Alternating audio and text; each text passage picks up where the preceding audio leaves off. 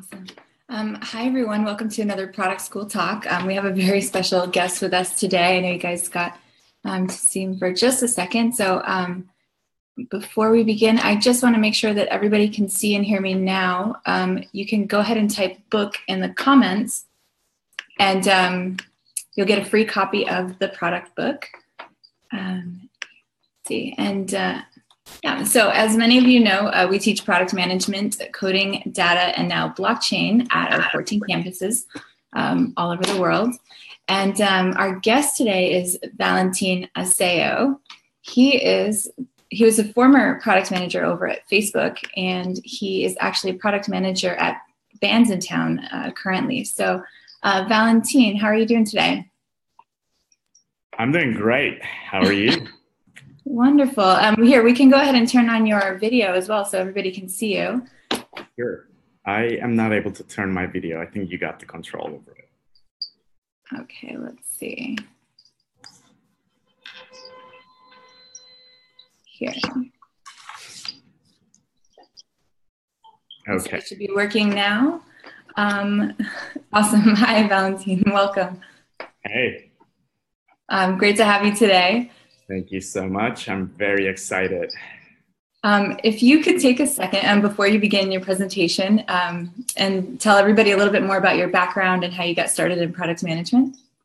Yeah, totally. Hi, everyone. I'm Valentin. I'm the SVP of product at Bandsintown. And so, okay, a little bit about me. For those of you who are not familiar with Bandsintown, it is the #1 concert discovery app.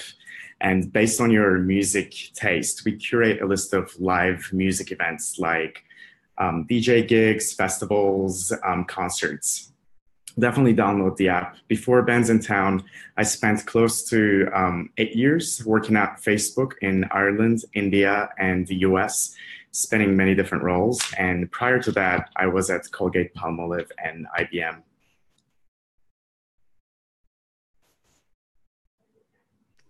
Awesome, thank you. Well, I'll give you a couple seconds too to get your screen sharing set up, and then for those of you out there, if we have a few moments after his presentation, we'll go ahead and take a couple of questions. Yeah, I'll definitely make sure that I have some time for questions. Okay, great.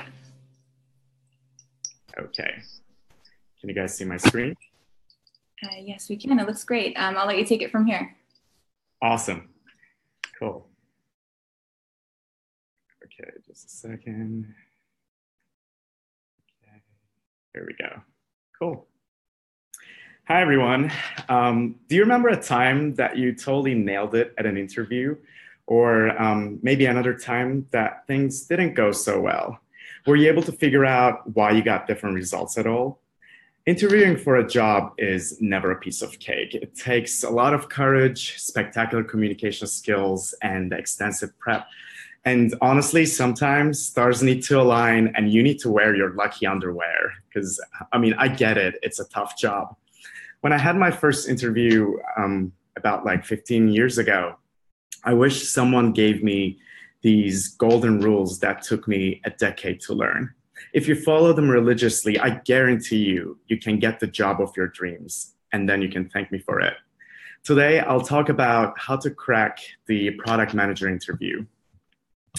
So as I mentioned before, I am the SVP of product at Bandsintown, and before that I was at Facebook for 8 years. So I got my fair share in this product domain.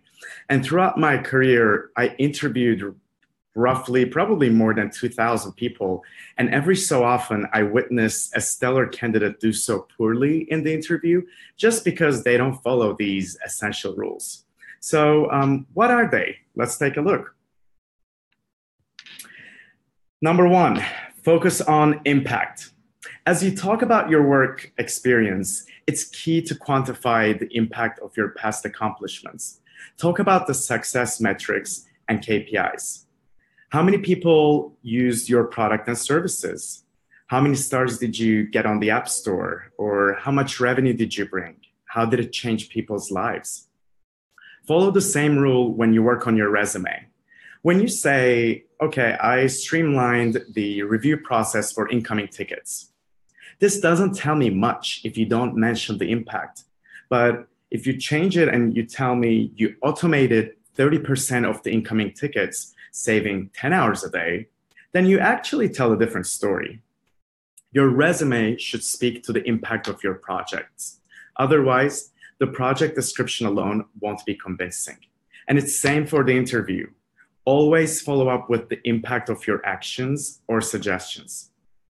The second situation where impact will come into play is prioritization. When you respond to prioritization questions such as product roadmap and resource allocation, always focus on the impact on the key metrics. Number 2, solve the problem-solving problems.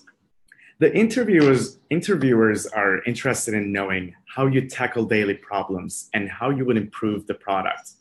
They try to probe into the creativity, scalability, measurability, and feasibility of your answers by asking problem-solving, also known as critical thinking questions. They may ask you something totally out of your comfort zone, like, okay, design a parking lot. And they will catch you off guard. And if that happens, here are a couple of steps. First, take a few seconds to gather your thoughts. Never jump the gun and try to answer the question right away. Like, pause, compose your thoughts. It's totally fair to take a moment before you answer these questions, or any type of questions for that matter. The second step is clarify the context if needed. Like, ask for clarifications. What are they trying to accomplish? What is the request? Oftentimes, interviewers make the mistake of thinking that they understand the questions and they give the wrong answer just because they actually don't get the question. And the third step is agree on the goals and set boundaries, because like designing a parking lot, it's a huge question. Like, what are the boundaries? What neighborhood? What goal am I accomplishing? So narrowing down the scope of the question will actually help you with the problem-solving questions. Okay, here's the most important part. And if there's one single thing you get out of this webinar today, it should be this. So turn up the volume. When you're asked to offer innovation, think about the big solutions. How will your ideas move the needle? I'll give you guys a couple of examples. I used to ask candidates to tell me something to fix on our platform. And then I would get answers like, yeah, like you guys should fix your filtering options. It doesn't really work as intended. It's like, it's not working. And I'm like, cool, that's a good idea, but how will this impact the product? Will it really change the engagement? Like, will it really increase the engagement by 30%? So I'm asking about big things. So now I actually changed my question and I ask, tell me the number one thing to fix on our platform, which means we're going to stop, drop everything that we're doing right this moment, and we'll tackle this issue because it's really getting in the way of user engagement. So think big. The second example is I would ask for an idea, product idea to build on our platform. And I would get some answers, but never a really great one. So now I changed the question to tell me your $1 million product idea to build on our platform.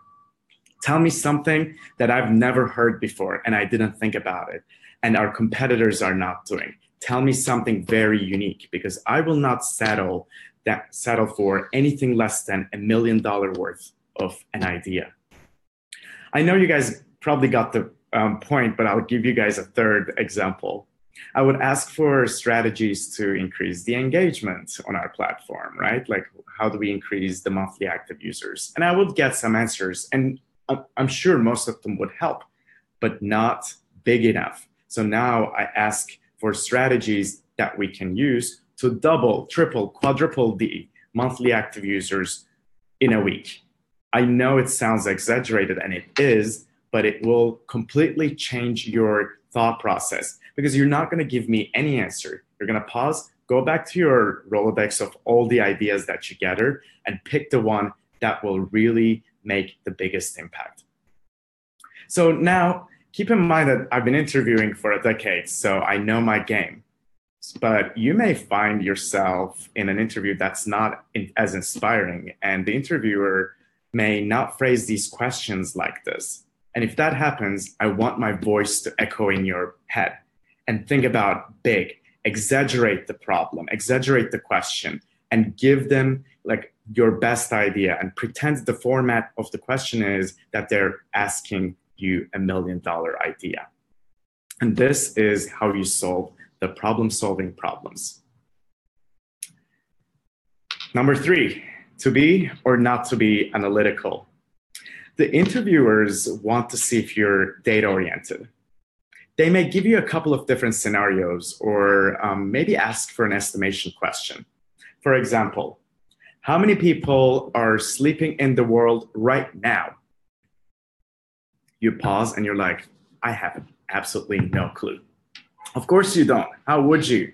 But I'll give you a secret. The answer doesn't matter. In fact, nobody knows the actual answer. Plus, there isn't one single answer. I mean, it changes depending on the time of the day, right?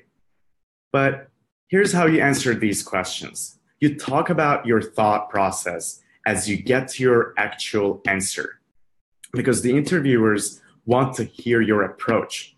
Are you able to break down this problem? So let's take this one as an example. How many people are there in the world that's sleeping right now? Step 1, feel free to make assumptions. Otherwise, you'll never be able to fix it. Average person sleeps 8 hours. That's my assumption. Cool. I'm not sure if that's the real statistics. Maybe they sleep 7, maybe 5. But it doesn't matter as long as you make this assumption that you're going to use for the rest of the problem-solving process, you're good. And then you can even say, okay, my assumption is that these 8 hours are from 10 p.m. to 6 a.m. Step 2, then use some logic.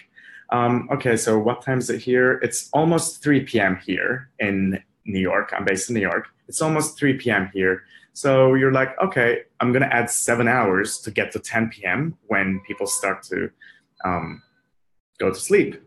Step 3 is use some knowledge. So you're like, okay, 7 hours from New York probably takes me to Middle East, where people are going to bed. And the next step is you use some more logic. You're like, okay, people will be sleeping for 8 hours. So when you add 8 more hours to Middle East, from Middle East, you will probably go till New Zealand on the map, right? Before people actually start waking up. So basically, you found out that everyone in the Middle East, Asia, Far East, and Australia, all that region is sleeping this moment. And then you can use some knowledge and be like, okay, world population, what's the population, like what's the estimated population of Asia or Middle East or Australia? And then you can just tell them, okay, my estimation is 2.5 billion. It doesn't matter if you're right or wrong, but you actually covered, like the worst case scenario, you can pull up Google and check out the populations of those regions and find the right answer. Or there's another way of solving these problems as well, which will actually speak to your personality and efficiency, which is just use shortcuts. You made the assumption and you said, okay, average person sleeps 8 hours a day. You're like, there are 24 time zones. So 8 divided by 24. So you're like, okay, 1/3 of the time zones will be sleeping at all times, which makes sense. Okay. The world population is 7.5 billion people. So I'll take 1/3 of it, which makes 2.5 billion. Like I'm not sure if I went too fast, but I just want you guys to see the framework of it. Just you make assumptions and then you use your logic and then you think out loud so that they get a chance to understand your thought process. Number 4, once upon a time.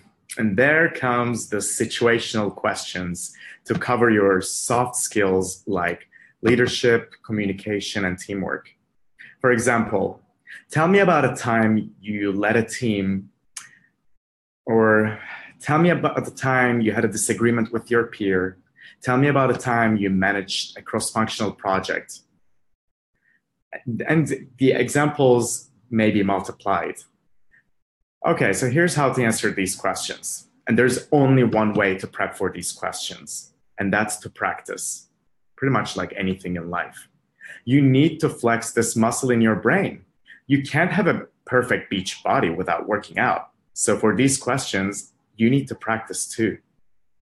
Go to an online resource like Glassdoor or Google the top 100 interviewing questions for like situational behavioral questions, and grab 10 of them every night and practice 10 every night before bed.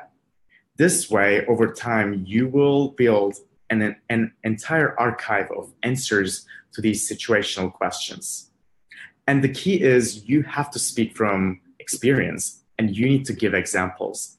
Never make up any stories, because I guarantee you, you will get caught. One interviewer will pause you, double click on that answer, and will want to probe into it a little bit more and ask you specific questions, and you will pause. And keep in mind that your facial expression will change as well. There is always a difference in your facial expression when you're trying to remember something and when you're trying to come up with something. So always be honest and speak from your examples by giving genuine examples. So then I'll get some questions at the end, but the number one question I always get at this stage here is they go, Valentine, I get it, but what if I don't have the answer? What if I don't have the experience needed for that question? My answer is simple. Think twice, because you actually do. Let me give you an example. The question is, tell me about a time you led a team. Well, maybe in reality, you didn't lead a team, and that's fair. But what about that time that you were the team leader for that college project? What about a time that you were head of all the volunteers during your whatever volunteering activity, and you had to coordinate all the volunteers? Or what about that time that you were in charge of all the new hire orientation and training, and you mentored all these new hires, even though you didn't officially manage them, but you mentored them and you were in charge of their scheduling, their productivity. So these are all experiences that translate to that question, and it's pretty relative. So if you may not have the exact experience that they're looking for or exact situation, but you will always find something similar that will be convincing enough. Okay, last but not least, curiosity feeds the cat. So at this stage, end of the interview, you think you did a great job and you're ready to end the interview, right? Not quite yet. The questions you ask at the end of the interview may make it or break it. So brainstorm a variety of questions in advance to show your interest and curiosity. Definitely refrain from asking questions that can be Googled to get answers, because that will really not work and make you look bad. And the questions you ask will actually reflect your intelligence and critical thinking and investment in this process. I'll give you guys an anecdote to prove that these questions are the single-handedly most crucial thing that will change the decision of the interviewer. So every now and then, I find myself in a great interview. Everything is going great. I love the candidate, and I'm actually like ready to extend an offer right there and then in the middle of the interview. But I wait, and at the end I ask, okay, so do you have any questions for me? And the question I get is, so can I work from home? And I'm like shocked. Like, is this really the most important thing that you want to know right now? Because you have some FaceTime with me right now, so you better ask me a good question. Like, maybe this may actually be a pet peeve for me as well. Like when I was on dating apps and the first question I got was, how old are you? That would drive me nuts because first of all, the right question is, how young are you? I'm not that old, thank you. But seriously, like my age is the most important thing to you. Like same with the interview. What is like your questions will show the most important thing for you to learn. The opposite anecdote is also true and pretty common. I would be in an interview that I'm not really engaged. My decision is no hire for that interview, but I wait and I ask, do you have any questions for me? And then I get a question that blows my mind. And I'm like, wow, where did that question come from? And I pause and then be like, actually, what do you think about it? And then we find ourselves in a great engaging conversation. And I get another amazing question. I'm like, boom, completely shocked, which changes my entire decision on the interview. Because I know that when I go to an interview, I have a list of questions. I asked them 100 times. So I am prepared for that interview, but you're not. So I'm catching you off guard. So if you don't give me the best answers to my questions, I may try to understand. But you have absolutely no excuse for not asking good questions. Like, feel free to write them down and have it in a folder, have it in front of you. And when the interviewer asks, do you have any questions for me? This is how you respond.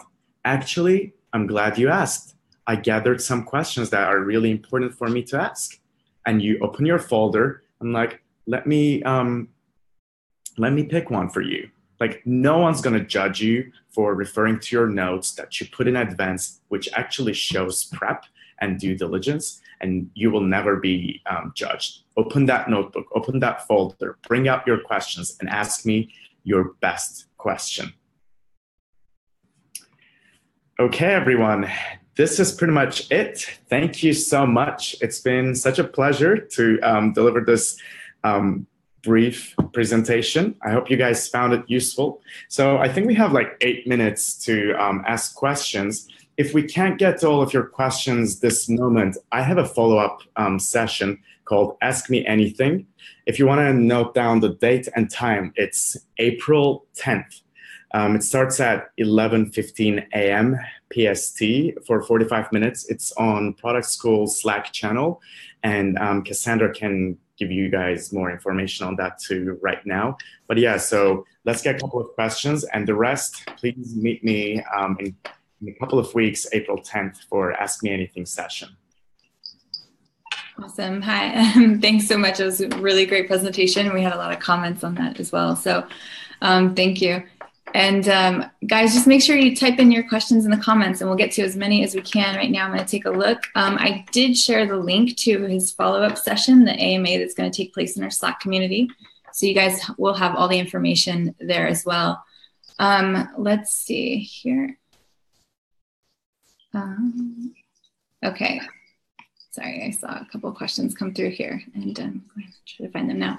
One concern about your suggestion to share $1 million idea was that if they share this idea with the company, essentially not hire them and potentially take their idea and use it. What would you say to a question like that? It always makes me giggle. Every time I deliver this session, I definitely get this question. So it's a great one, but makes me giggle because, listen, we have 75 people working in our product team. They're probably the best of the best in the industry. So first of all, there are very little things that we probably haven't come up with a group of geniuses that we have in the team. So it's not a very valid concern. I mean, if also yes, maybe we take your product idea and implement it, but we did not interview you and we did not intend to hire someone for one single idea. If you have and execution often is more important than the idea. So if you give us your $1 million idea and we see that, okay, this person is full of creative juices, then we will actually hire you because we don't need one single idea. We need tens of them every single week. Right, exactly. That makes a lot of sense. We had quite a few come in. So let me just scroll through and pick another one that I'm sure a lot of people usually ask as well. Here, this one is from Justin. Great advice on the interview. Do you have any advice on getting to the interview in the first place? What tips can you share? Getting the interview. Okay. So, hey, Justin, the way I understand this question is how to score the interview in the first place. Is that okay? Cool. Right. Okay, awesome. So the best way there are two ways. Number one is you go through the general pool and you apply on the website or LinkedIn or whatever job site that you're looking for. And when you do that, obviously you have one shot to shine, because every morning I come into work and I have 100 resumes on my desk. So how are you going to stand out? So resume becomes really important. And most people scan through your resume and they look for specific things, and it's mostly the impact. If your resume is 4 pages, it's oftentimes people will just skip it. Similar to if you send me an email that's like 1 page long, I will refuse to read it. So always stick to 1 or 2 pages most.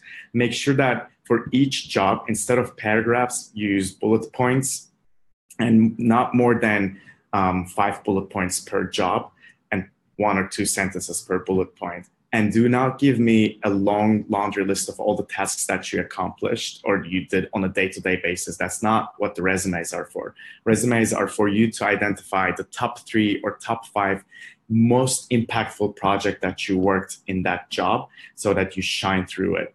And don't just give me the actions that you took or what your responsibilities, but the impact of it. So that speaking to the impact will always help you. Your intro paragraph is often, I find like 90% of the time, they say the same thing, data-driven or motivated, self-motivated, things like that. So always refrain from those. And for cover letter, people have different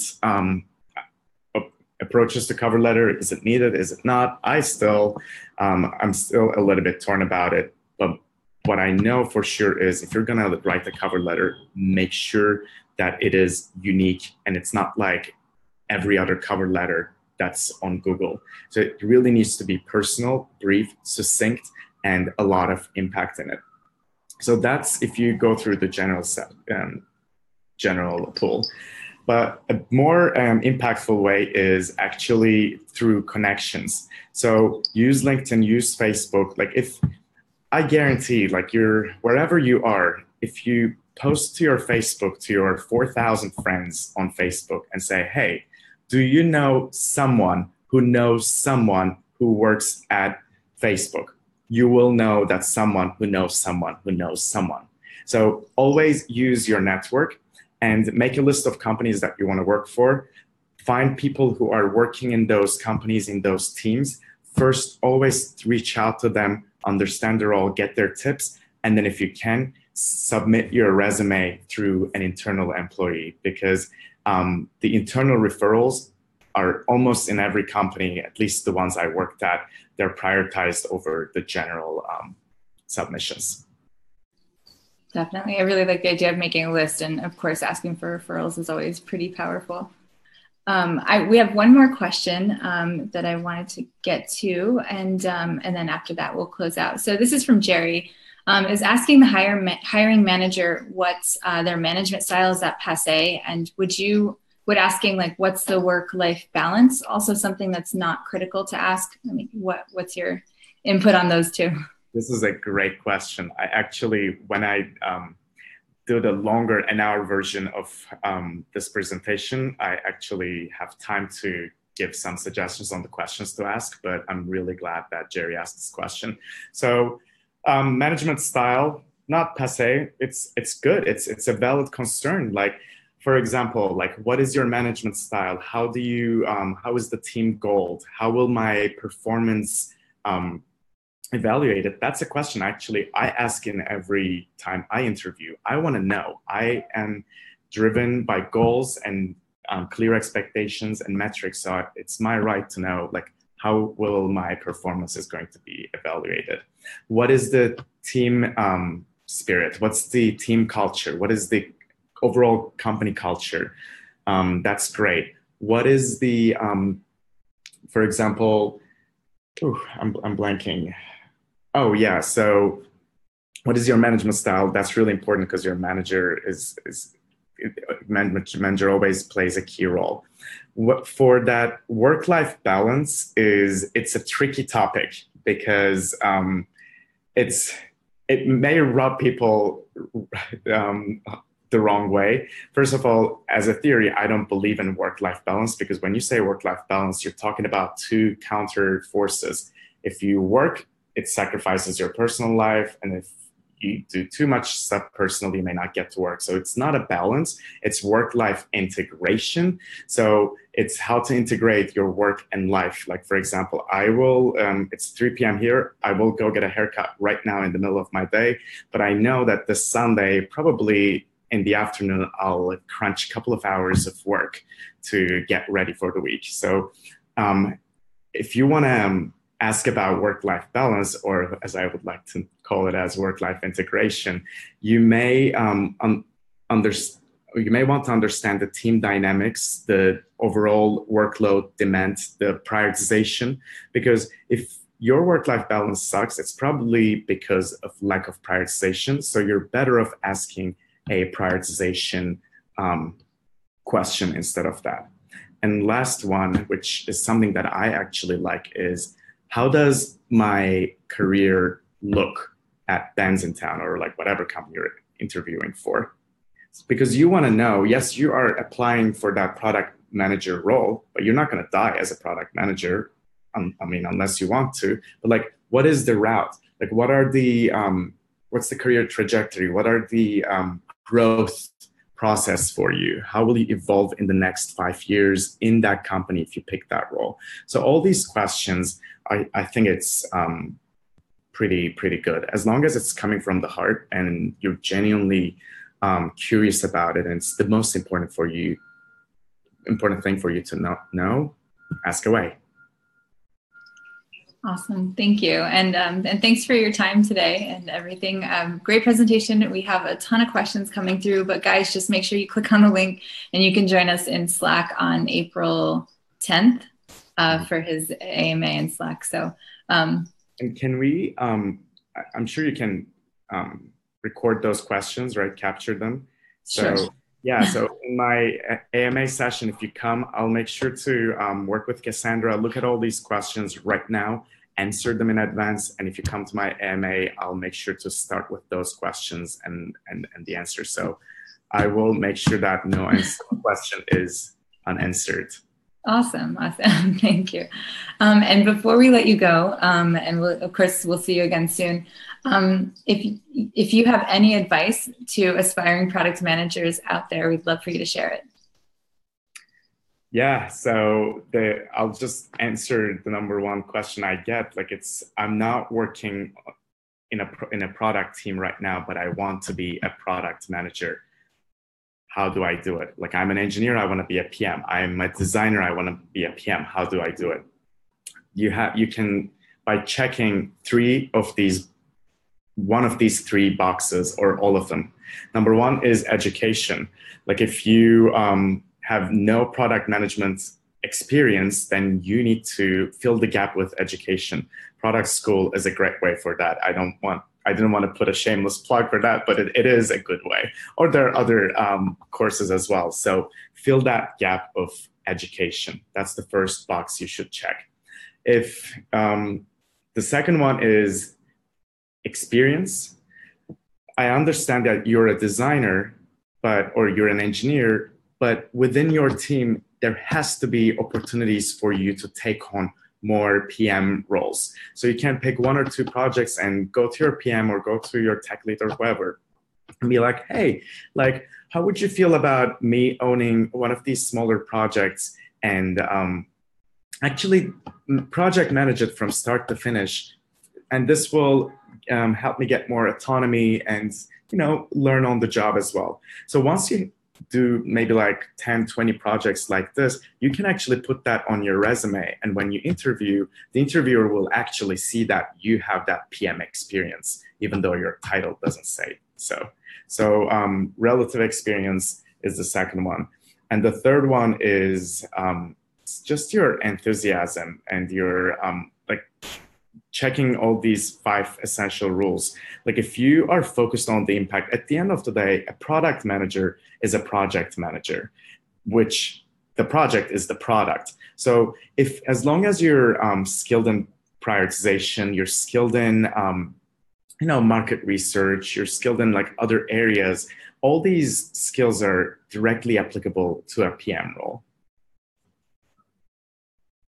No, absolutely. That's like amazing advice. So thanks for sharing that with everybody. And thanks again for joining us today. And yeah, thank you. This was this went by much faster than I thought, and I hope we had a little bit more time to answer all the questions. But I'm really glad that we're going to have a follow-up session.